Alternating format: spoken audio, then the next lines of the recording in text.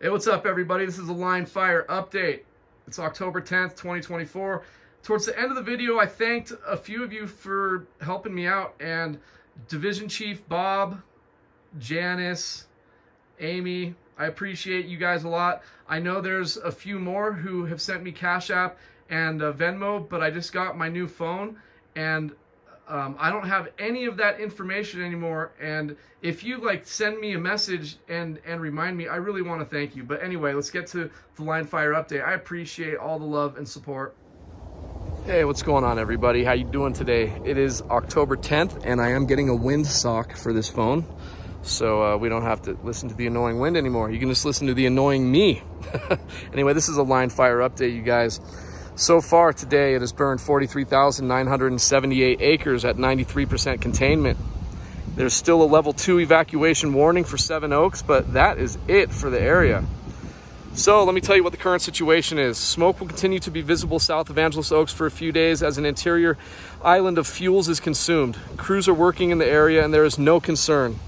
Demobilization of some crews and resources will be happening over the next few days. Crews that remain will be working on and monitoring backhauling equipment, suppression air, as well as direct and indirect line construction. Yesterday's gusty winds provided wind testing to Siberia Creek and No Name Creek areas. Containment lines continue to be reinforced. Crews were inserted to continue to improve and reinforce around the interior island. On the fire's eastern edge, helicopters continue to drop water on the interior islands. Temperatures are slowly falling, guys, but remain well above normal for this time of year. Relative humidity values are remaining low during the day with poor to moderate recoveries at night. Slightly stronger afternoon winds out of the southeast or southwest will continue with gusts between 20 and 25 miles per hour with the continued dry heat.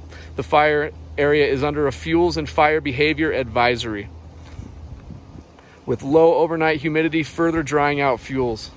The main challenge in these conditions continues to be focused around Angeles Oaks off Highway 38, with additional concerns south of Big Bear near Mill Creek and in the Santa Ana River drainage. Inaccessible areas at the confluence of Bear and Siberia Creeks are susceptible to slope reversals due to the continuing dry, hot weather patterns. Evacuation warnings remain in place for the Barton Flats.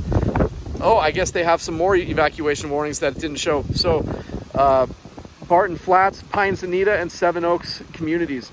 Highway 330 remains closed from Highland Avenue to Highway 18 as Caltrans performs repairs to the road and guardrails.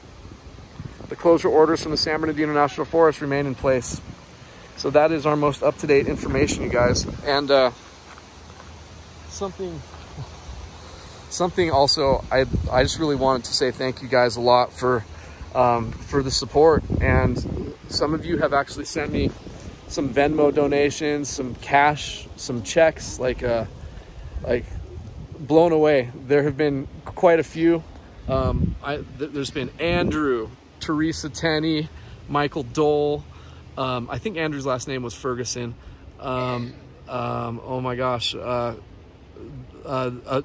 Our good friend Steve from Big Bear City sent $100 in the mail.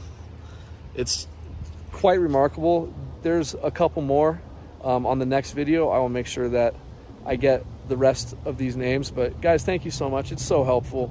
It is so helpful. I put a lot of effort into this. I never expect anything in return.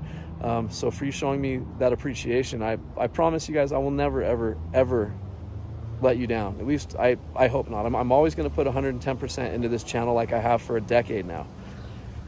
So thank you guys again for everything. And yeah, this fire is looking like it's coming to a slow end.